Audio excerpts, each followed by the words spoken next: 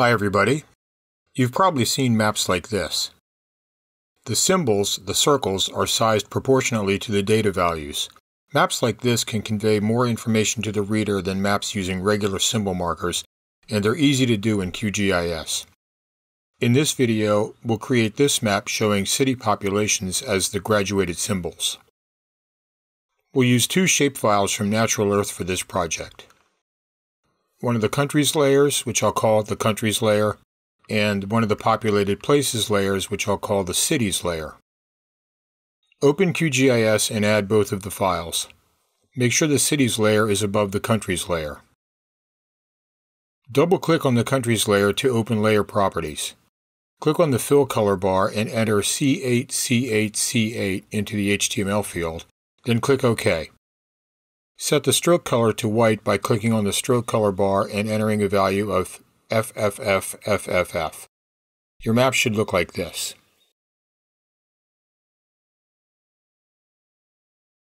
Now for the city symbols. This technique uses a value in the dataset to determine the size of each symbol. To find this value, right-click on the cities layer and select Open Attribute Table. Here's what we see. Scroll to the right and you'll see a field called Pop Max. This is the field we'll use to set the symbol sizes. Close the attribute table and double-click on the cities layer to open layer properties. Click on Single Symbol at the top and select Graduated. Set the value field to Pop Max and the method to Size. Click the Classify button and you'll see this. Now click the Apply button and your map will look like this. So far, so good. Now we'll change the appearance of the circles. In the Layer Properties window, click on the symbol bar to open Symbol Settings, then click on the color bar and pick a color. I'll use DE1A3B. Then adjust the opacity slider to 50%. I'll also set the stroke to No Pen. Here's how that looks. A lot of the circles are pretty big. We'll change the classification method to fix this. In Layer Properties, change the mode from Equal Count to Pretty Breaks, then click next to the trim box and enter 0 for precision.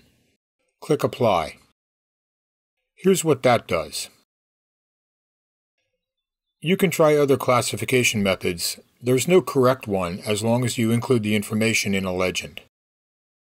Next, we'll change the symbols. With the Layer Options panel for the Cities layer open, double-click on the smallest dot symbol. The Symbol Selector window will appear. If you scroll down, you'll see some options for the symbol, including other shapes you can choose from. We'll leave these as circles for now. Back in the Layout Properties window, double-click on the square symbol. I want this to also be a circle, so I'll click on Symbol Marker and change it to a circle. Finally, click OK to return to the main map window. It should look like this. Next, I'll change the CRS to Natural Earth by clicking on the CRS button at the bottom right and selecting it from the list. Here's how that looks. I'd also like to make the symbols bigger. Open Layer Properties for the Cities layer. In the Size From fields, change the 8 to a 12, then click OK. Here's the result. And we're done.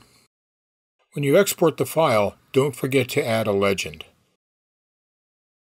Check out my designer's guide to creating great maps at themapguide.net/guide and download 2 free chapters. That's all for now. See you next time.